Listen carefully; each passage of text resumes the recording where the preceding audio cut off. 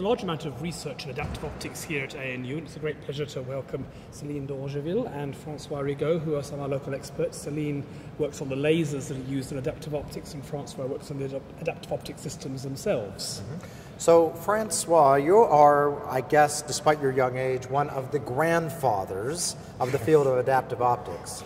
Yes. From my memory, you were part of the first program to put adaptive optics on a telescope which we are allowed to know about. I believe there were ones that the military did before, but what was it like working back in 1989 on that first system?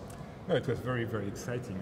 I was actually lucky enough to do my PhD, and it was, I believe, the second PhD ever on adaptive optics for astronomy. So on the first adaptive optics system for astronomy ever. So it started in 1989, and it was in Europe, in France actually.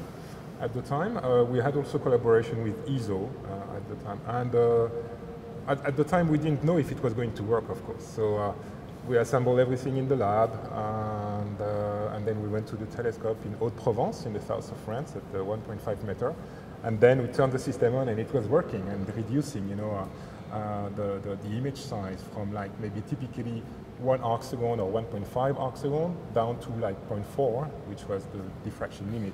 So how were those systems different than the ones we use today? Well, they were much simpler. They were the same if you want, essentially it's the same. In this system, what you do is that you analyze the deformation of light and then you correct it with some kind of device. Yeah. So, but nowadays, these systems are like 100 times more potent because they have many more, you know, these little actuators that you use to correct the light, and they are also installed on telescope of typically 8 to 10 meters instead of the 1.5 meter at the time. So back in 1989, did you have powerful lasers to make your own little beacons, or did you just use stars? Yes, exactly. At the very beginning, we used stars because it was already, you know, wonderful. And then quickly we realized that even though the technique was very powerful, it was, however, limited in its capabilities, just because you needed such a bright star to analyze the waveform. So in 1985, actually, the first civilians or astronomers, actually researchers, came up with the concept of shooting your own laser to actually create an artificial guide star in the upper atmosphere at about 200 kilometers. And since then, people have been working, integrating these lasers with adaptive optic system to make them all encompassing, if you want. We can now point everywhere and get nice images. So you put a star anywhere in the sky, and that's a huge advantage we have nowadays. Yep, so Celine, the lasers are often the technically hardest part of the thing to get right. At least they seem to be broken most of the time, and every time I hear a telescope bulletin saying delay, it's usually because of the lasers rather than anything else. What are the challenges? Why is it so hard to get a laser to make a star like this? Well, to get started, there isn't that many people interested in producing, you know, powerful lasers at that kind of wavelength. We're talking 589 nanometer, that's the sodium line. It's bright orange, and we want typically 10 watt per laser guide star. So 1 laser guide star, 10 watt, 5 laser guide stars, 50 watt.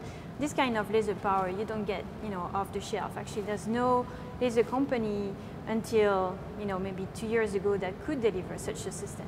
So I guess most lasers are used for fiber optic communications, and they work in the infrared, not at these wavelengths. Well, there's lasers working, you know, all over the spectrum, from the UV to the infrared, really. But at this particular wavelength, typically it's been used for, you know, spectroscopy experiments in the lab, and they use just a few milliwatts for that. So for astronomy, we need, you know, watts and so tens 10 of watts watts. is a really big laser. It's a pretty powerful laser at that point, and so you had to develop the technology to get there. And there's been several generations of sodium lasers. So the first lasers were liquid lasers. They use liquid dye as the laser medium, and they've done a good job. But you know, they were cumbersome to use and a bit unsafe in that they run with alcohol, and so there was a flammable issue with those. So eventually people went to solid state types of lasers, and that's what, for instance, runs on the Gemini North and Gemini South telescopes in Hawaii and Chile. And the next generation one are going to be fiber lasers. So the technology is definitely improving. I would say at this point, the lasers run well. We know how to operate them. they're not the issue. The problem is with the logistics of propagating a powerful laser beam to the sky. So typically you have to deal with aircrafts going over the observatory, and you don't want to hit those, so you need some sort of either spotters watching the night sky or some automated system based on cameras to make sure that you're going to terminate the beam propagation when an aircraft is flying over. That means turn them off when an aircraft's coming over? Yeah, yes? you just close the shutter and okay. shutter the beam, but the rest of the system is still operating normally. Yep. The other thing you have to take care of, at least for observatories that have US as a partner, is to make sure that they're not going to fire the laser into a satellite and damage it. So they have to work with a US Space Command to get approval to propagate the laser at any given time.